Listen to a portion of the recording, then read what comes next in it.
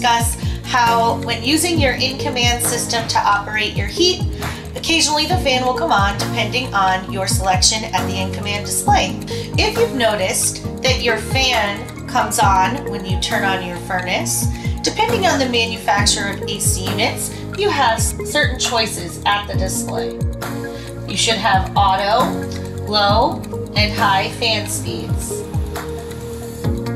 The fan may continue to run when your furnace is being used, depending on what your selection is at the display or who the manufacturer of your AC unit is. If your RV has a Dometic AC unit and you want to turn the fan off, you will want to select auto at the display.